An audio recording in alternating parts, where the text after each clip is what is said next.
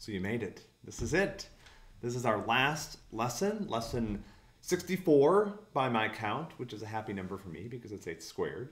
Our 64th lesson, entire semester.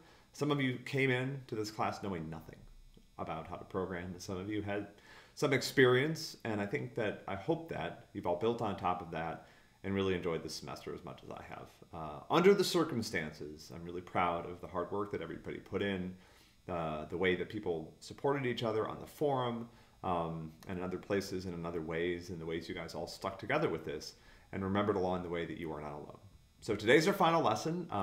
I thought we would end where we started, which is in a new beginning. Technology as a career and as a vocation is something that will challenge you every day to learn something new and discover something that you don't know. I was talking with somebody before and I said, one of the things I love about my job is I get to be both good at some things and learning new things all the time. And that's a really, for me at least, a very satisfying combination because I'm sort of, I can sort of be the beginner and, have accrue some wisdom along the way as well.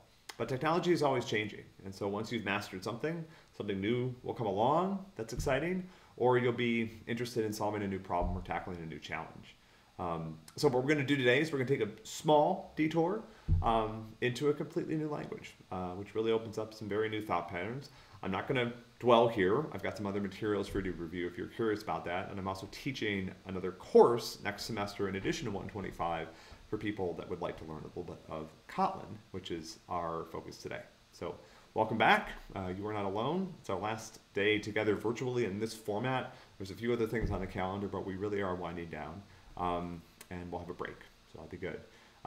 Enjoy today's small lesson and your last homework problem, and I will see you, as always, at the bottom.